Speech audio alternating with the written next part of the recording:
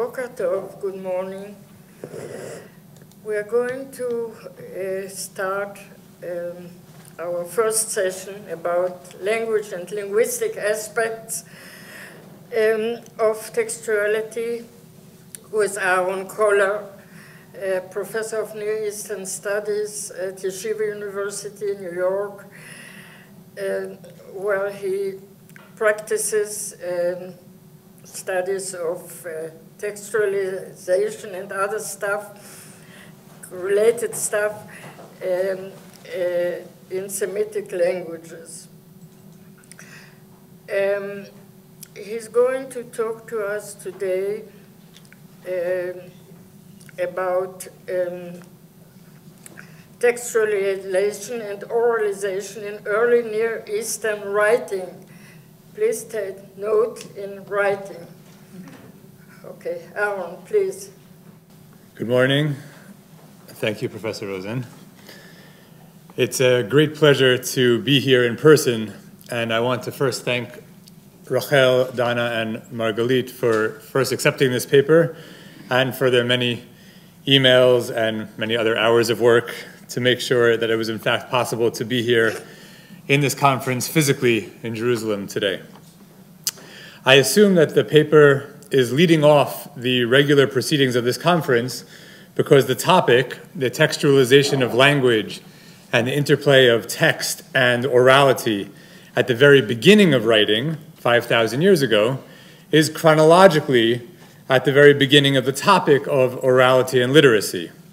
But I hope that it may be seen that the questions raised at the beginning of writing are also useful conceptually for framing the interactions of orality and textuality. The texts that I want to speak about this morning are mundane, everyday writing. Human beings have been speaking for 200,000 years, creating art for 80,000 years, but writing for just over 5,000 years. The origins of writing are still a mystery that has not yet been conclusively solved, but it's clear that writing was originally developed for bureaucratic purposes, not what we might call literary purposes. Writing allowed people to keep track for the first time of how many sheep they had sent out to pasture with the shepherd and how much grain each person owed in taxes. While the history of writing is a well-trod field, as Peter Daniels has recently observed, the question of how writing systems represent language is far less studied. Writing was not invented to record spoken language. Instead, it was invented to do the jobs that spoken language does not do well. Therefore, early writing didn't mirror real language. It contained the bare minimum needed to convey information. The first writing that we might call writing appears among the Sumerians in Uruk in around 3,300 BCE, but no Sumerian grammatical particles appear until 2,800 BCE, more than 4 centuries later, and there's no word order in writing until 2,400 BCE, nearly a millennium after its invention.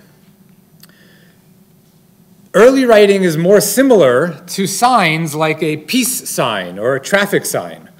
They convey meaning as an idea, but these are typically not considered real writing because they can't be read out loud with any certainty as to how they're supposed to sound. So is this blue one over here, is this a roundabout or a rond-point or a kikar tnua? Everyone will read it in whatever language they feel comfortable. The same is true with numerals. The same signs could be read as 70 or 70 or shiv'im, depending on what language you happen to be speaking, and therefore what language you happen to be expecting to read. But there are obviously drawbacks to a system of this sort. Clearly, one cannot write a novel or a poem, but in most ancient times, this had not even occurred to anyone. More significant is that I cannot write the shepherd's name who has my sheep, or the name of the person who's supposed to pay those taxes. Some non-literate cultures do have ways of encoding identity. Consider the interesting case of the letter from Turtle following his wife, a member of the Cheyenne tribe in the late 19th century, to his son, Little Man, asking that he send a sum of dollars, which are represented by a number of circles in between the two. The meaning of this communication was clear. It was actually sent from one post office to another, where the son picked it up. But most would contend that this is still not writing because it cannot be read aloud. It's good fortune that the two names involved are semantically transparent. So this is Turtle following his wife, and he's labeled by drawing a turtle following his wife. This is Little Man, and he's labeled by drawing a little man above his head. But this can't work with most other names. The point can be made by thinking about a more recent example, a book by the Chinese conceptual artist Xu Bing, and his book, Book from the Ground. You see that? That's the cover of the book on the right. The book is written entirely in pictograms, and the book tells a story of a day in the life of one man. According to the artist, to Xu Bing, this is a book that anyone can read since it's independent of language. That may or may not be true. What's more important for our purposes here is that it's not a good book. There is much that cannot be said without real words. The protagonist, for example, has no name. How could he? The author's name also never appears in the book, nor does the title. You have to find these things out only from the metadata online. It's a very interesting experience. So, we will look quickly at two developments in the early history of writing that bring text and language, oral language, closer together. While earliest writing reflects exclusively the semantic level of language, the meaning, and reflects no phonetic information at all, this was very limiting regarding what could be written. So both Mesopotamian and Egyptian scribes subsequently developed methods of writing anything they could say. In both cases, the capacity to write phonetically began with personal names and developed from there. The most basic tactic was the rebus principle, where a common noun stood in for the sound of its name rather than for the object itself. One of the first clear examples is the well-known Narmer palette from roughly 3100 BCE. The king's name, Narmer, is represented by two hieroglyphs, which you can see a number of times here in the pictures. In the bottom right, for example, a catfish, Na'ar, and a chisel, Mer. It's important to emphasize that this is not the same tactic as the one we saw in the Cheyenne letter of Turtle following his wife, because that label was based entirely on the meaning of the person's name, not the sounds. In fact, the man's name was not Turtle following his wife, because Turtle following his wife is, of course, English. I don't know Cheyenne, but I can understand the label in that earlier text anyway, because it can be translated as the pictures convey the meaning rather than the sounds. That is not true for the Egyptian system. Catfish chisel is not the name of the king. The visual pun only works in Egyptian, where those two words, Na'ar, Mer, yield the king's name when combined. So we can summarize this as follows. True writing operates in part on the phonetic level of language, whereas other systems of conveying meaning, numerals, traffic signs, cuneiform, earliest cuneiform, and Cheyenne letters, operate entirely on the semantic level. This second stage of writing, then, is when we can speak seriously of the textualization of language for the first time. This was a major leap forward, because for the first time now, scribes could record anyone's name and many other words that were otherwise too abstract to have been written earlier. Prepositions, adjectives, many verbs, even abstract nouns. It was still centuries until literature came to be written down, however. As the anthropologist C.C. Lambert-Karlovsky put it, there is a difference between being literate and being literary. And it took the passing of almost a millennium for the literate to become literary. But importantly, cuneiform and Egyptian scripts never moved fully to a phonetic level and away from the semantic level. I'm going to skip this, I think, for the purposes of time, however. The earliest text that we have that reflects on the invention of writing is a Sumerian myth called Enmerkar and the Lord of Aratta from the 21st century BCE. In the story, Enmerkar is the king of Uruk, who has been repeatedly sending a messenger to the king of Aratta. Eventually, the messenger cannot recall all that he is charged to convey. And the text says, "His speech was substantial, its contents extensive. The messenger, whose mouth was heavy, was not able to repeat it. Because the messenger, whose mouth was tired, was not able to repeat it, the Lord of Kulaba," that's Enmerkar, "patted some clay and wrote the message as if on a tablet. Formerly, the writing of messages on clay was not established. Now, under that sun and on that day, it was indeed so." Now, the story gets one very big thing right. Writing was most likely invented in Uruk around 3300 BCE, but it gets one very big thing wrong. It thinks of writing as a way of encoding spoken language. By the time of Enmerkar, features had been added into writing that in fact had brought script closer and closer to spoken language. A little later, a Sumerian proverb from Old Babylonian times says, "A scribe whose hand matched the mouth, he is indeed a scribe." Now, while Enmerkar is wrong on the early history of writing, it is the ideal of the scribe whose hand matched the mouth that sets the stage conceptually for the next development, which is the early alphabet. The alphabet was invented only once, probably in the area of the Sinai around 4,000 years ago. What makes the alphabet conceptually distinctive, certainly in its pure early form, is that it is entirely focused on the phonetic level and not the semantic level of language at all. The early alphabetic inscriptions pay no attention to meaning, simply transcribe consonantal sound after consonantal sound. These texts do not mark word boundaries. There is no such thing as proper spelling. It is the easiest system to write.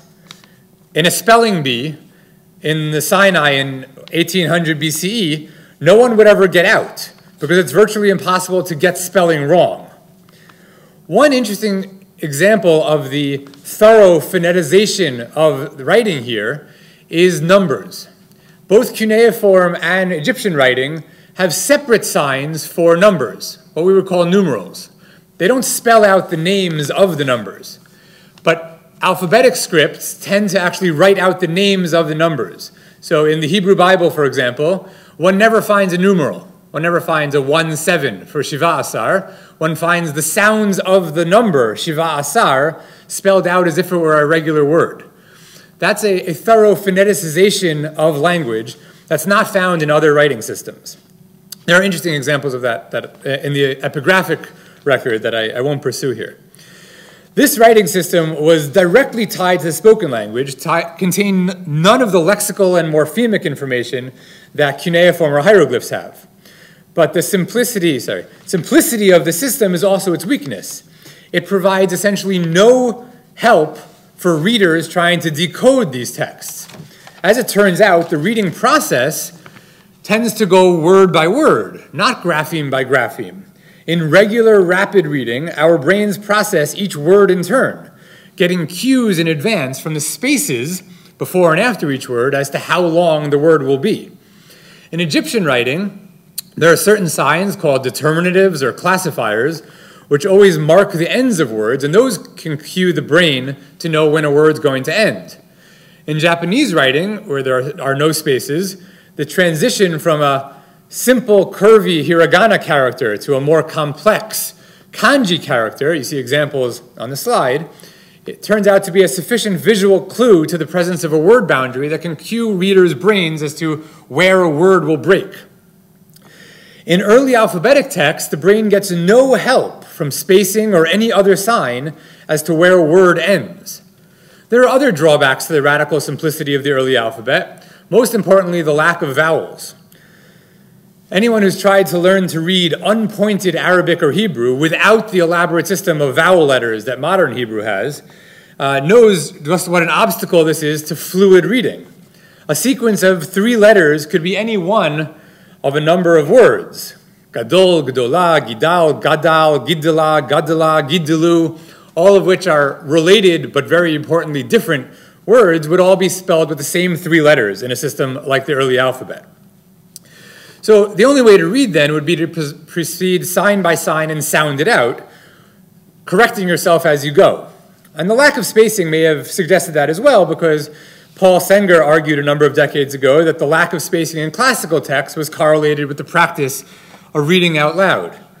Unfortunately, I don't have time this morning for thinking about early Greek writing, but the idea that was alluded to yesterday evening, that's been defended a number of times, more recently by Barry Powell, that the early Greek writing was invented for writing hexametric poetry, is very intriguing in this context.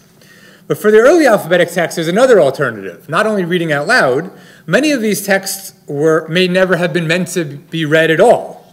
The point was the writing. The texts are almost all dedicatory and Thanksgiving inscriptions, so needed to be read only by gods and goddesses, who presumably can read even without spaces. All of this explains why the alphabet did not quickly spread after its invention. Egyptians continued to write in hieroglyphs and hieratic. Mesopotamians, Anatolians, Canaanites, and others continued to write in cuneiform. It took most of a millennium for the alphabet to begin to be used for extended texts, what we might call something like literary texts. The introduction of word dividers was a major step in the direction of making the alphabet usable. But there's another dramatic development that we see in the scripts of the Iron Age, and that's non-phonemic or non-phonetic spelling practices, where the spelling reflects either an older pronunciation, what we call historical spelling, or the root of the word, what we call etymological spelling. For an example, think about Hebrew 3 words, Rosh, Rishon, and Reshit, all of which contain a silent aleph, never pronounced, which, in a sense, the aleph represents 3 different vowels in these 3 different words, O, E, and A. No doubt, ancient Israelite kids complained about these spellings in the same way that modern English-speaking kids complain about silent Ks in words like knife. But the aleph is very useful for showing that these 3 words are semantically related. And that's the great advantage of not purely phonetic spelling. Semantic information can be conveyed by the spelling. So you can think also about English, electric, electricity, and electrician, where the C is pronounced in 3 different ways, K, S, and Sh. And although that's annoying for people who think about English spelling, there is obvious great benefit to seeing the word electric within the 2 other words. The plural morpheme is another example, but I won't worry about the details now. The other major reason for preserving non-phonemic spellings is to not only visually convey semantic connections, like in these examples, but to convey semantic distinctions. So in speaking, if I say out loud the sentence, the boy was scared of the night, that's an ambiguous sentence. But when I'm forced to choose between spelling the last word as N-I-G-H-T or K-N-I-G-H-T, the written form disambiguates. The key point is that a writing system that is purely phonetic is incredibly easy to learn to write, but incredibly difficult to read. And in fact, rapid reading relies on there being an interplay between the oral components of language and the text that is in front of the reader. There's always an interplay between the written letters on the page or the stone or the clay and the oral language that the reader already knows. Some of the wrong turns in the early history of writing show us that when the interplay is not well balanced, when writing is too much dependent on oral language or too much dependent on the written language, writing and especially reading cannot be effective. So, by conclusion, many early writing systems are in qualitative flux for a number of centuries before settling into a status quo. And while, of course, there are many factors that govern writing systems, including political power, cultural norms, material limitations, and others, one of the reasons for that flux is often an evolution towards a more efficient writing system. This, of course, begs the question of efficient for what? And we've already seen that the easiest conceivable writing system for writing is quite difficult, or maybe quite difficult, for reading. Similarly, what a king wants for his royal inscriptions may not be what a scribe wants for administrative records. And of course, in many cases, multiple script traditions develop for just these reasons. The early alphabet landed in a place that attempts to strike a balance between the written and the oral, between the purely textual and the language-based. When we, in English or French especially, complain about the depth of our orthographies, the gap between the way the words look and the way we know that they are supposed to sound, we are putting our fingers on the way that all writing mediates between the textual and the oral. Thank you. Let me ask you, if I may intervene, where do you place, let's say, syllabic alphabets? I think you didn't touch upon those. Well, or partially syllabic, like something like linear B, or even logarithmic, more new line. So, what would you say about those? Yeah. What is the principle behind those? Yeah, thank you. First of all, historically, it's very interesting because it seems like in the early part, let's say the first third of the second millennium BCE, there are a number of attempts at making writing more phonetic. So we have, well, linear A, maybe, certainly a linear B. We have the syllabary from Biblos that has not been deciphered. Cypriot or right, whatever. Exactly. And absolutely right. So the pure syllabaries, the Cypriot syllabary, for example, is really phonetic. It's fully phonetic, but it's still I like talking to Professor Rosen.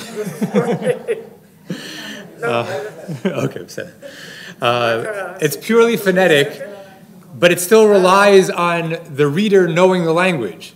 Because, of course, the syllabaries assume that you know which vowels to pronounce and which vowels not to pronounce. In those syllabaries, to record the consonant clusters, for example, of these Aegean languages, a syllabary has no way of recording a consonant cluster. So the Cypriot syllabary, for example, will simply write the same vowel in two consecutive signs and rely on the reader to know not to pronounce the first one. So if you wanted to write kti, for example, you would write ki-ti and rely on the reader not to pronounce that first iota. So there is, you're absolutely right, Professor Rosen, this is a move very comparable to the alphabet in trying to come up with a system that is thoroughly phonetic. It records only the phonetic values. There's nothing there that records determinatives. It doesn't convey any semantic information. The Cypriot syllabary does have something like word dividers. If you think about that series of signs that end with e, that show up only at the end of words, so that's something that could cue the brain that this is the end of a word. So it's a little bit more helpful for the reader than the alphabet, but it's conceptually very similar to the alphabet in moving towards pure phonetics without any of the semantic or morphemic information. And yet, it relies for that reason very heavily on the reader actually knowing the language and therefore being able to translate the signs into a real word. And that's what I think is so fascinating in these phonetic systems, except for Greek itself, except for the 8th century Greek. All of these systems, syllabaries and the alphabet in the Semitic world, never provide enough phonetic information for a reader to read if they don't already know the language. There's simply no way to decode these things without knowing how to pronounce the letter. You have to know already the vowels if you want to read. So yeah, absolutely. That's very, very centrally belongs in the story. Thank you. Thank you. Anybody? Yes, Mr. There's some first. Oh, yeah. Yes, yeah. Please. Me? Deborah. Deborah. Deborah. Yeah. Deborah, go ahead. So should I turn around and ask Okay. צריך לקרוא את זה. יופי. Go ahead, ask us. So I'm wondering about Chinese characters, where my understanding is that Chinese television uses subtitles because the people speaking Mandarin and the people speaking Cantonese use the same ideograms but pronounce them completely differently, and so they use subtitles to make sure everybody can watch the same television program. How does that fit into this system where you're really sort of strongly detaching the sound from the semantics? Right. Yeah, thank you. And I should say first that my understanding of Chinese is all secondhand. So if there's anyone here who wants to fill this in or correct me, please do. But yeah, my understanding is that's exactly right. So there is the official orthography of Chinese that masks the fact that we have not just different pronunciations, that sounds like there's different accents. There's entirely different words that are being written with the same sign, with the same meaning, but are actually different words on the level of spoken language. So that's really, it's actually really fascinating because it's almost the opposite of what we find in some of these early systems where, well, the early alphabetic systems, I'm sorry, where they're really trying to map sound to sign in a one-to-one level.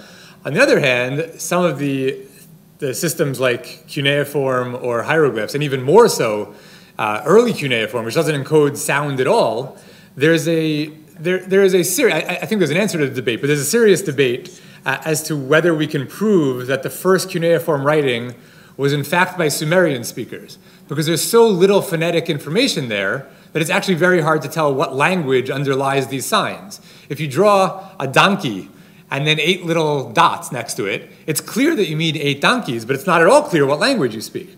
So in a sense, the Chinese has ancient antecedents. And of course, Chinese, the writing system is not quite as old as what I'm talking about, but not so much younger.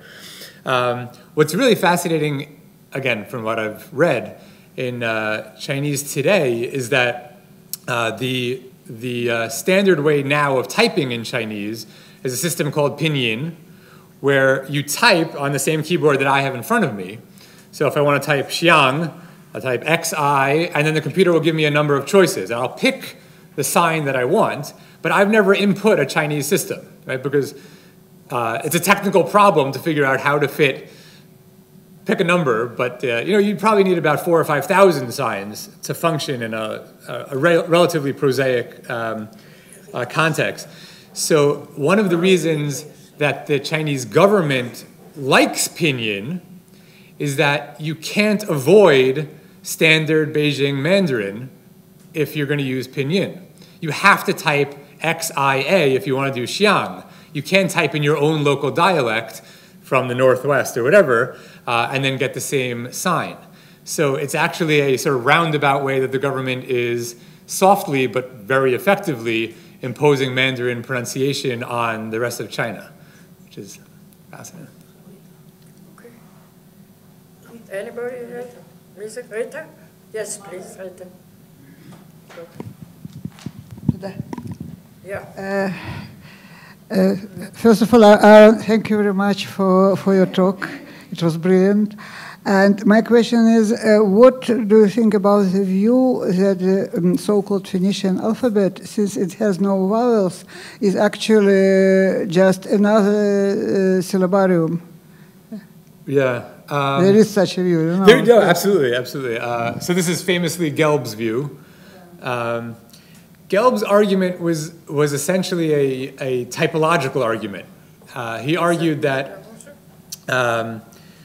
that never in the history of writing do we go from semantic-based writing, like hieroglyphs and cuneiform, directly to a pure alphabet. It always has to go through a syllabary stage. So I'll say that methodologically, I'm not all that convinced by that. He's right, factually. There's no other examples. But the alphabet was invented once in the world. So there's never any example ever of anything going to the alphabet. So the typological argument makes me a little bit wary. And he's arguing that we know exactly how writing systems progress, and this is what we expect in the next stage. At one level, it's almost a vacuous question. Meaning, on the level of reading and the level of writing, it's very hard to see what the implications of this would be. So if I went back to my slide, which I don't know if I can pull up again, if I write Gimel Daled Lamed, and I would say, I think it's an alphabet. So I say there are no vowels here. There are only 3 consonants. And Gelb would say it's a syllabary. There are unstated vowels or a 0 vowel after each of those consonants. So it's hard to tell what the difference is on the practical level. Gelb was more interested in the theoretical claim that this is a syllabary with unstated vowels so that he could preserve the typological sequence that he developed. So I know, I think Powell in that book also defends it. I don't recall if that was important for him or if it was just something that he was also interested in. But I'm both skeptical of it because the argument is theoretical rather than, I don't see any empirical evidence for it. And I'm not sure what's at stake here. I've never quite understood if it matters on the practical level for reading or writing. Thank you. The Ethiopic system is a system that developed from the alphabet that is a syllabary, that the unmodified consonants are the consonant plus an A vowel, and then you can modify them with little schmitchiks at the top to make it an E or an A or an O vowel. So it's conceivable that could be grafted onto the alphabet, but in the early alphabet, I see no evidence for it. And as we mentioned, there are syllabaries floating around. They knew how to make syllabaries if they wanted. So I don't see any evidence for it, and again, I'm not sure what's at stake. Thank you. Our last question, yes, please. I'm wondering if you have a comment jumping way ahead to the modern period and what is called stream of consciousness writing. It's not terribly, say, such as James Joyce. It's not terribly literate, it's literary, and it's orality because it could be a performance. Right. Did we advance? Was that an experiment? Can we expect more of that in the future? Right. Well, I don't have any comments on James Joyce other than, it's very hard. but I think your important point that you're making is that writing and oral language are never the same thing. Right? So I've been talking in the ancient times about how they were at first very, very far apart and came closer together. But actually I started taking screenshots now that we've spent the last year and a half on Zoom. Zoom has a transcription feature, right? Where you can get the transcript of what's being said. It's automatic. So you can listen and read at the same time if you want.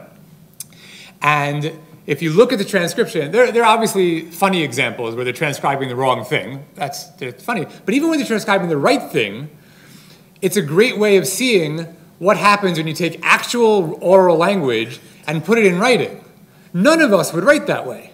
We would all clean it up. We wouldn't repeat ourselves so often. It's redundant. Things that come up with, listen to me right now. Obviously, if I wrote this, it would be a very different genre. So, what Joyce is doing and what other modernist writers try to do is say, well, what would it look like if I actually wrote the way I speak? And the reason that's an interesting question is because we never write the way we speak. There's always a gap between written language and oral language. That's not quite the conceptual gap that I've been talking about on the level of sounds and decoding, but it is absolutely true that we all are multilingual in that way and actually know how to express ourselves in different ways depending on the medium.